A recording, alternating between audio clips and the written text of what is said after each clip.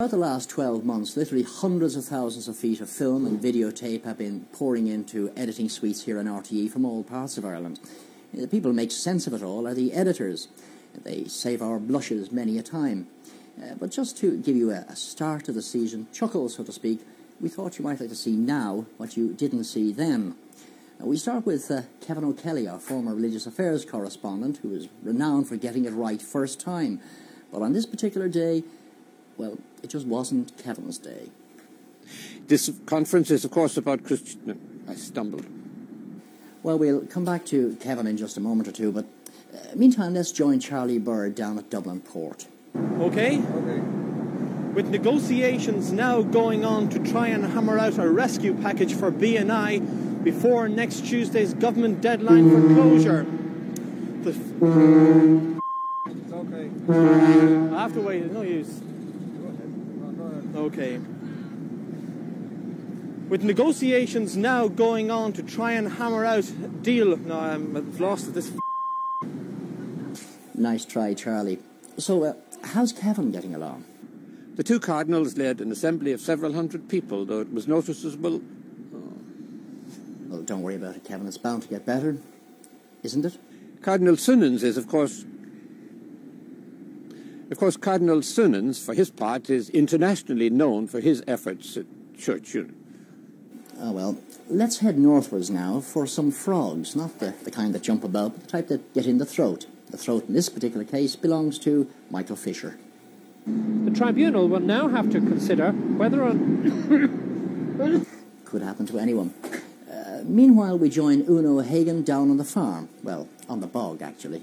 According to the designers, this machine can produce 1,000 tonnes of turf in 24 hours. That's £30,000. I forgot it.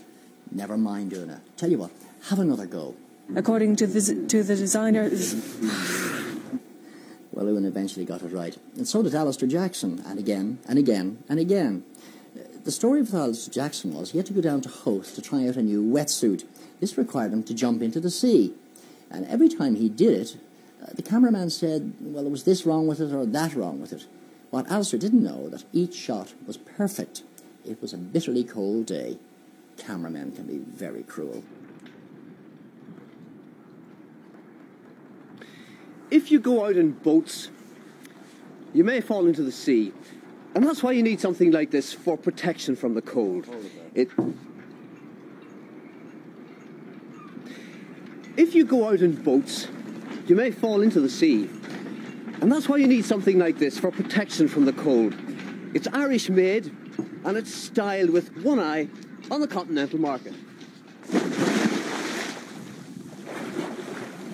And if you're going to sail in February, it's essential.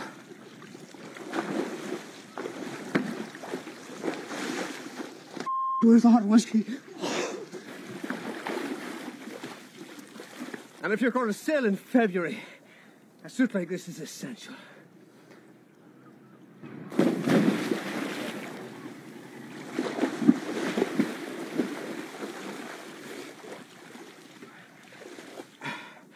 And if you're going to sail in February, a suit like this is essential.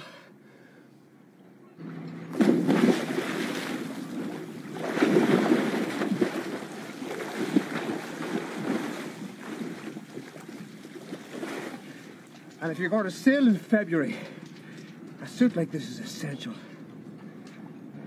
Go. A suit like this is essential.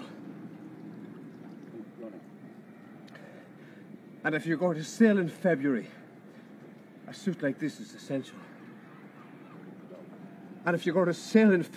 Sorry. Go ahead, anytime. And if you're going to sail in February, a suit like this is essential. Poor old Alistair. So, how's Kevin getting along? Archbishop Sunens is known internationally, a cardinal. Well, practice sometimes makes perfect. And next we come to the, oh God, I wish I hadn't said that section. You know the type of thing when you could bite your tongue out for what you've just said or asked. First, the lady interviewee. It's nearly worse than drink. It's very hard to get it out of your system. So I just enjoy it, and we have so much water around Carrick. you know, it's a great way to relax and to have pleasure in a boat. See what I mean? Uno Hagen knew what she meant to say, but that isn't quite the way it came out. Sid, can you tell me about your operation in America? I need a more specific question. Right, okay. Yes, well, I knew what she meant. Next to put his head on the block was political correspondent Sean Dignan, who was interviewing the Taoiseach, Dr. Fitzgerald. It wasn't a great day for Sean. First of all, noisy workmen interrupted the interview, then the microphone fell off, and finally, he put these immortal questions. Is there any possibility, Taoiseach, that the government will be defeated in the forthcoming confidence vote in the borough? I don't believe so. Why not? Because I think that we will win the confidence vote. In what way? Will you not have... By a majority of votes. Right, I'll leave it at that, Taoiseach. Thank you very, very much. Then there was the student occupation of offices in Dublin. Unfortunately, the students selected the wrong office, and they went instead to the offices of the Revenue Commissioners. When Conor Fennell and a camera crew turned up to film the occupation, they were shown the door in this manner. I'll ask you to leave. I'll ask you to leave now. Okay. You're trespassing. Thank you. And you stick your camera up your... Now out. Come on. I'm asking you to leave. I'll tell you nothing. You will leave the premises now. Thank you. This is a public building. This is the taxpayers' money is paying for it. And you have to do it all together around. Oh, thank you very much. Don't put your hand on me. I'm sorry. I'm just closing these doors if you don't mind. Thank you.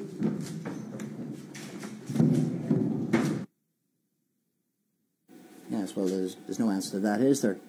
And what about the question of reporters hanging around for interviewees to show up? How do they spend their time? Well, some play football in the street. Tommy Gorman did, and he shouldn't have. Magat, Platini and Gorman. Ah, yes, the famous names. Just look at those skills, picked up through years of painful observation at Sligo showgrounds.